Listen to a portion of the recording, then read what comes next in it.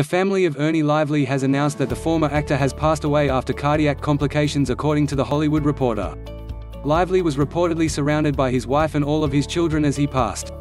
Married to Elaine Lively and a father of 5, Lively's children include Blake Lively, Gossip Girl, A Simple Favor, and Eric Lively, American Pie, plus adopted children Robyn Lively, Twin Peaks, Chicago Hope, Lori Lively, Star Trek, Deep Space Nine, and Jason Lively, National Lampoon's European Vacation, The Dukes of Hazzard.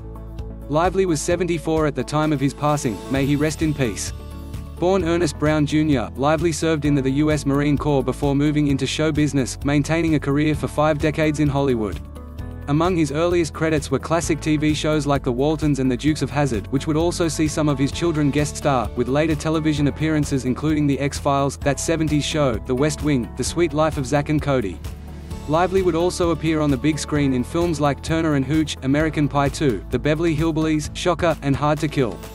Ernie also co-starred with Blake in the Sisterhood of the Traveling Pants films, playing her on-screen father, credited simply as Bridget's father in both the 2005 hit film and its 2008 sequel. Back in 2003, Ernie Lively suffered a massive heart attack, according to People, leaving him with only half of a functioning heart at the time. Years later, however, he would make medical history, becoming the first recorded patient in medicine to have retrograde gene therapy for the heart, a groundbreaking procedure described as injecting a patient's own stem cells in the heart to repair damaged muscle and arteries. The surgery allowed Ernie the opportunity to meet Blake Lively and husband Ryan Reynolds' 3 children, his grandchildren, James, Inez, and Betty, something he mentioned to the magazine as something he was hoping to do. Cover photo by Frazer Harrison, Getty Images.